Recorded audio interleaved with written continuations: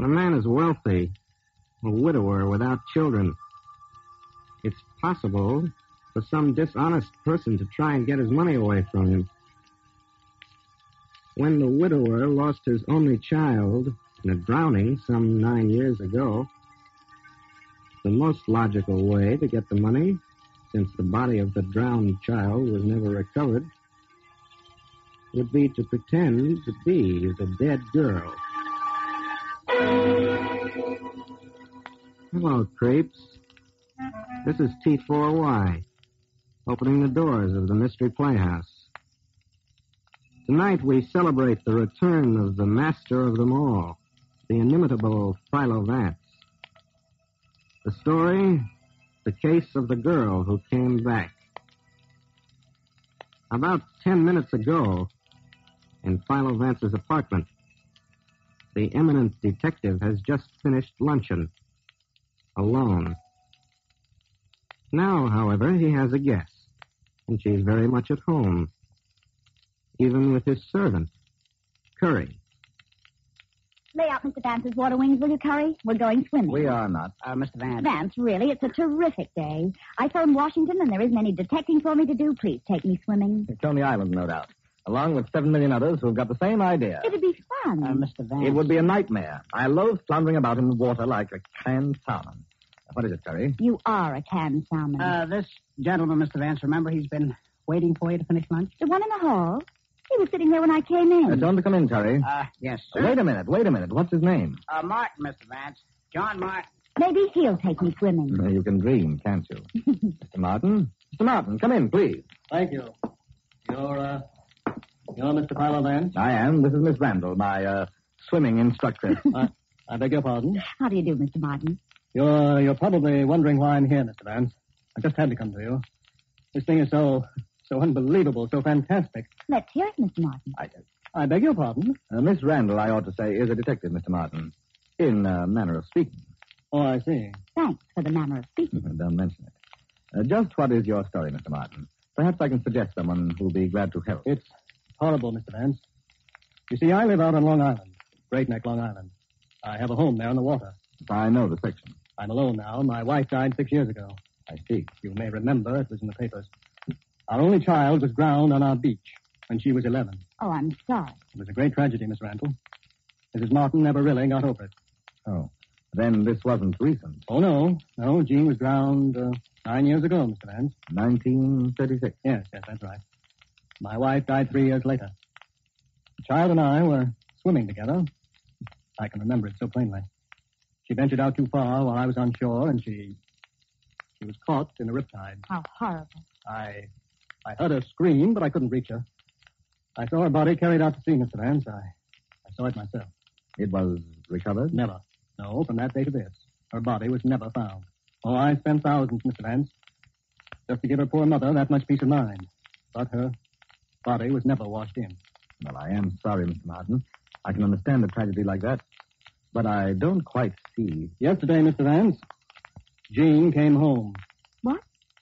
Yes, I didn't quite get that myself. This girl, this fraud, Mr. Vance, this cunning little imposter, she came to my home yesterday and tried to tell me she's my own daughter. What in the... But, Mr. Martin, surely you can tell. Why, of course I can tell. She's a scheming little cheat, Mr. Vance. She's no more my Jean than this lady is. I hardly see that it's anything to worry about, Mr. Martin. Why not phone the police? I wanted to at once.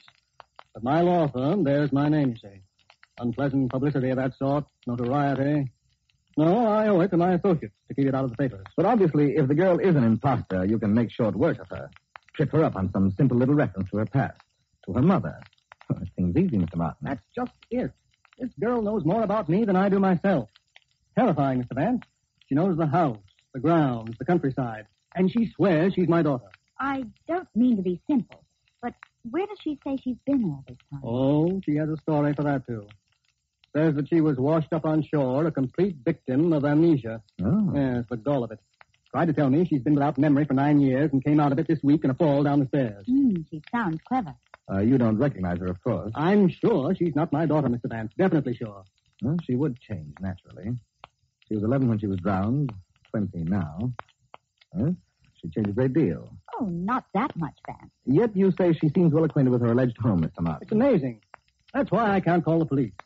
Her story is just convincing enough. They'd drag it through the papers for weeks. She's working with someone, of course. Someone who's told her the right answer. Right, Vance? You know, I'd like to meet a girl who would plan a game like this. I really would. Then you'll help me, Mr. Vance? You'll expose her? Still sold on that swim lane? Now? Not while you cavort with a 20-year-old ghost, darling. I'll stick with you.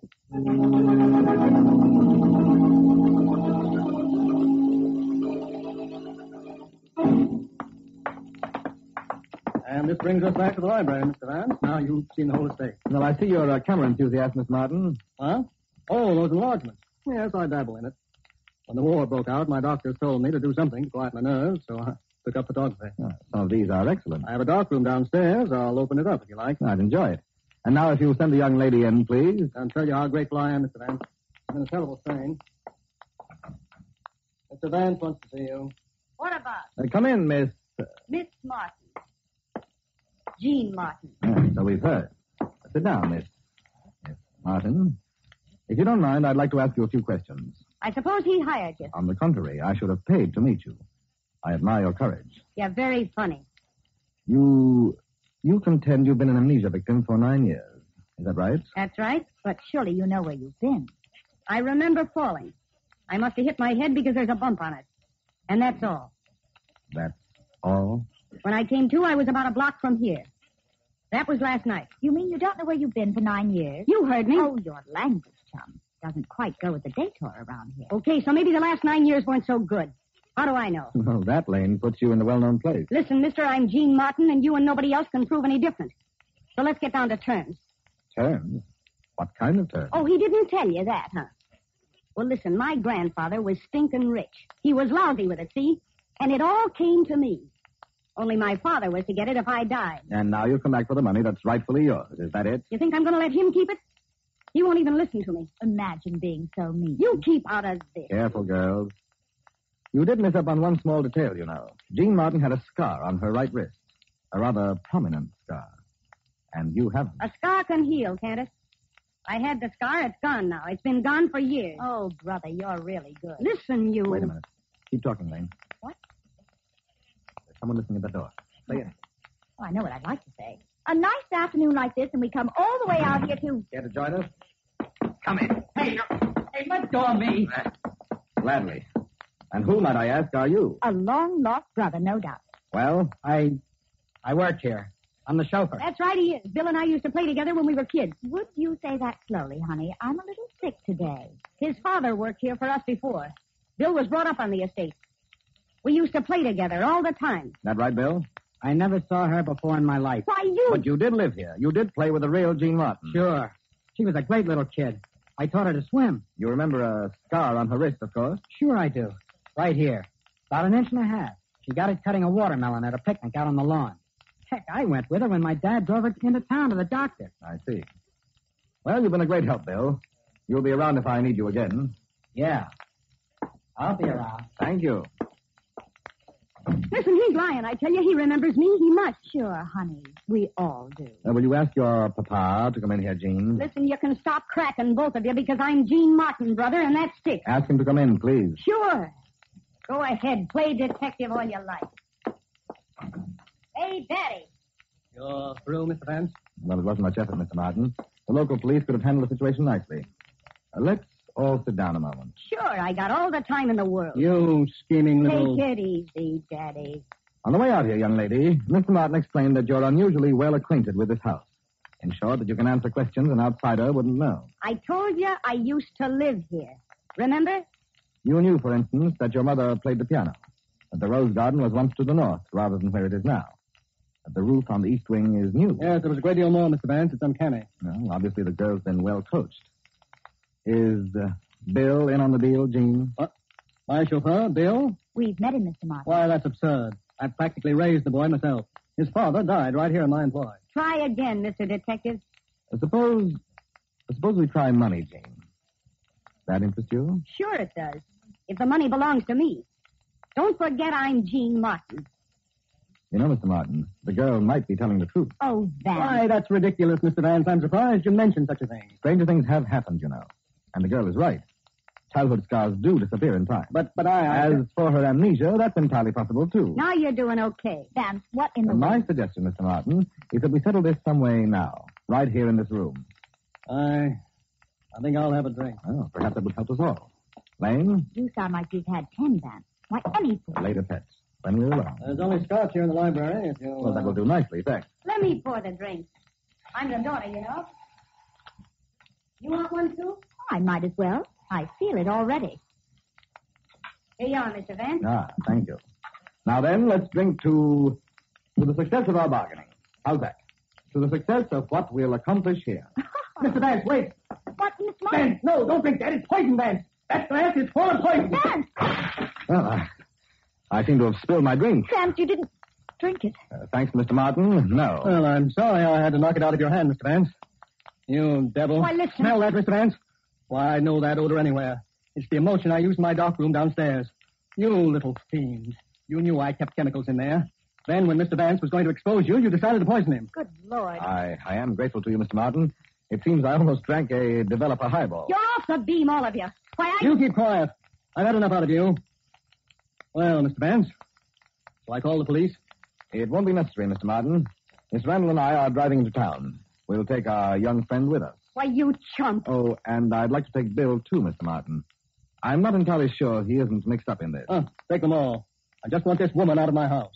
I assure you, Mr. Martin, you've seen the last of her.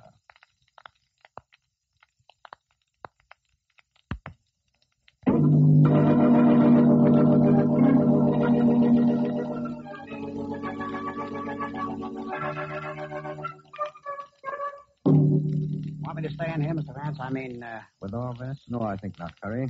I'll call if I need you. Yes. Oh, Vance, dear. Yes, Lane? Is it fair if I ask just one little question? By all means. What in the name of what are we doing here in your apartment? Let's take these two down to the district attorney's office and be done with it. Look, Mr. Vance, you got me all wrong. I never saw this dame before until last night. Oh, yes, you did, Billy. Yes, you did. All right, kids. I think the show's gone far enough. You can take that layer of skin off your wrist, Jean. Vance, what in the world? This is what I mean, Jean. Let me have your wrist a moment. Get away from her. All right, Bill. I'm quite convinced she is Jean Martin. See? Just an ordinary skin patch, isn't it, Jean? And very neatly applied, too. She's got the scar. She has. Miss Martin, Miss Randall. How do you do? You win, Mr. Vance. You found her, of course, Bill. Yes, sir. I never gave up looking for Jean. The amnesia story is true, then. Quite true, Mr. Vance. I came to on the beach about 6 miles from our house. On the day I was supposed to be drowned, I mean. I was 11 years old. The doctors figured a wave threw her up against a log or something in the water, Mr. Vance. Her head was cut. And then, Jean? Well, I couldn't remember anything, Mr. Vance. For days I'd walked around in a kind of a dream, and then finally I was taken to the Good Shepherd Orphanage. Well, you can phone them and check if you like. I've been working there for my boarding room. Go on. Well, just as Bill said, he's always looked for me. He never believed I was drowned. I couldn't afford to hire detectives or advertise, Mr. Vance, especially working right there in the Martin home. I'd just ask questions and write letters. Then, when a reply sounded worthwhile, well, I'd investigate on my time off. And one letter came to the Good Shepherd asking about an amnesia case in 1936. So they told Bill about me. Bill came up to see me, and well, here we are. I see. Well, that clears up a great deal. Vance, you're out of your mind. Why, those two are bigger phonies than I thought. Why, Lane? Well, for one thing, why did our hero here keep all this from the girl's father? Why not let him spend his money looking for his own daughter? He thought she was dead. Oh, and you knew better, I suppose. Mr. Martin was careful that there was almost no publicity at the time of the drowning, Miss Randall. Just a little too careful. Why did he want to keep it quiet when the body wasn't found? Okay, we'll skip that for a minute. Suppose you are Jean Martin. Why the mystery? Why cover up the one scar that proves it? Why play the tough little mole with us all afternoon? And you, Bill, you pretended you didn't even know her. What goes on here? Fair question, Lane. Going to answer, Jean? Well, you're convinced that I am Jean Martin, Mr. Vance. Beyond a doubt, Jean. Even without the scar. I knew it before we left your home. All right, then I'll tell you. My father tried to murder me. What? Yes, I know that sounds strange, but that's true. I wasn't carried away by the tide that day. And he wasn't on the shore, as he said. He held her head underwater, Mr. Vance. Held her and pushed her out to sea. And when I got back, I knew if I proved I was Jean right away, he'd try to murder me again.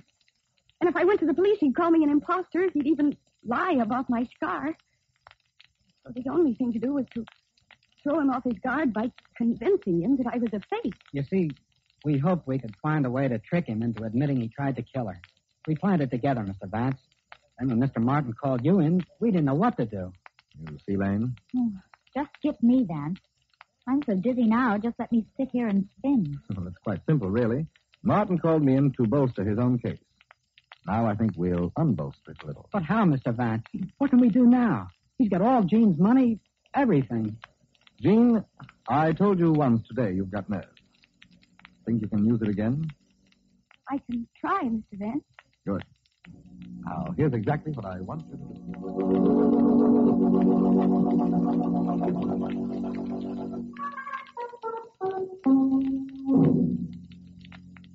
Mr. Martin, sir. Yes, Bill? That boat's loose again, sir. I'm afraid it's been damaged hitting against the dock. Confound it. Can't you keep that boat tied up properly? Oh, I'm sorry, Mr. Martin. I wasn't here this afternoon, you know. Oh, yes, that's true. I'm glad you came out clean in that nasty mess, Bill. Mr. Vance called and told me the police are convinced that you had nothing to do with that girl. Yes, sir. Well, we'll just forget the whole incident, son. Boat damaged, you say? Yes, sir. I wish you'd go down and look for yourself, Mr. Martin, and you can tell me what's to be done. All right, I will. Nice night like this, I ought to be outside. Yes, go along, son. I'll look at it directly. Yes, sir. I'll be in my quarters if you want me. Thank you, Bill.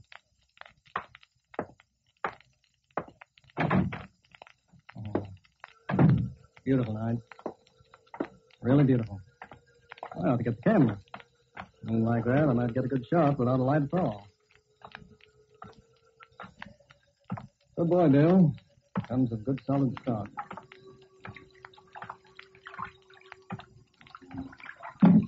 Well, I should have told him to turn on the floodlights down here. How does he think I can inspect the boat without lights? My, what a wonderful night.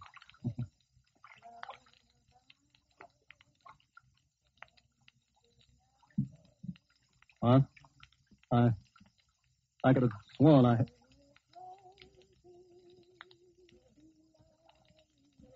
that song.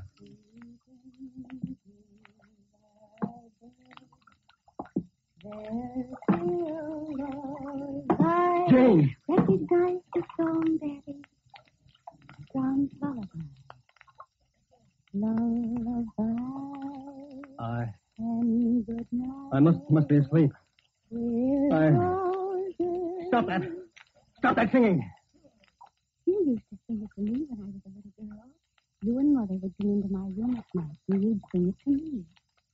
Remember, Daddy? Stop it, I say. Who are you? Look at my wrist. See the scar on my wrist? The scar I got cutting the melon on the lawn? You remember, Daddy. Mother was there. Aunt Ada was there. Remember? Jane. I was 10 when I got that scar. And when I was 11... Shut up! Shut up, I say! When I was 11, we went swimming one afternoon right here, Daddy, right here at this pier. You remember the day I mean, don't you? You let me hold onto your back while we swam way out, Daddy. Way out where the water's deep and cold. And then you took hold of my neck, remember? You held me and you pushed me down into the water. Remember how I tried to scream? Remember how I felt struggling in your arms? Do you? You didn't die. You tried to murder me in this water. You held me down until you thought I was dead. But I didn't drown, Daddy. You see, I'm here now. I'm right here in front of you. You fool. You think you could come back now? Did you think I'd let you come back after all I did? That money's mine, and it's going to stay mine. I thought I murdered you once. This time, I'll do it right. Oh, still, you little fool. Oh, it's the same water again. Well, you'll see, you little idiot. You'll find out.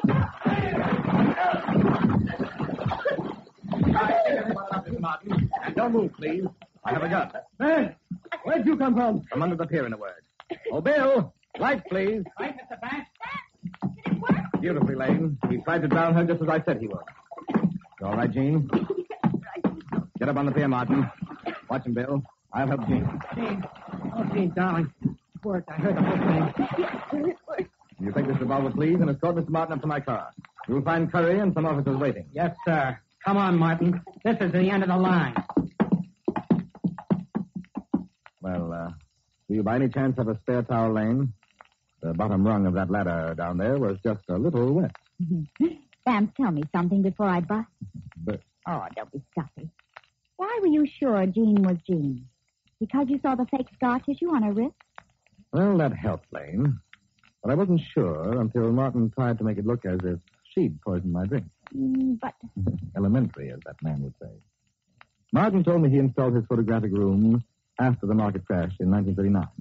Remember? Yes, of course, but I still don't... But, darling. When he turned on Jean and accused her of stealing chemicals from it for my drink, he said she knew the darkroom was there. Well, now, she couldn't have if she were his daughter. He drowned her 3 years before it was put in, and if she was a phony, she was too well coached to betray herself that way.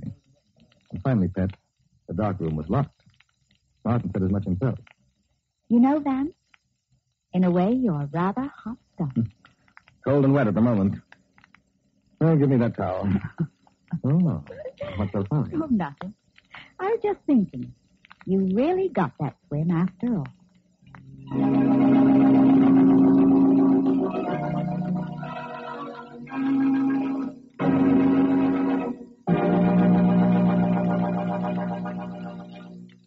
Thank you, Philo Vance, for the case of the girl who came back.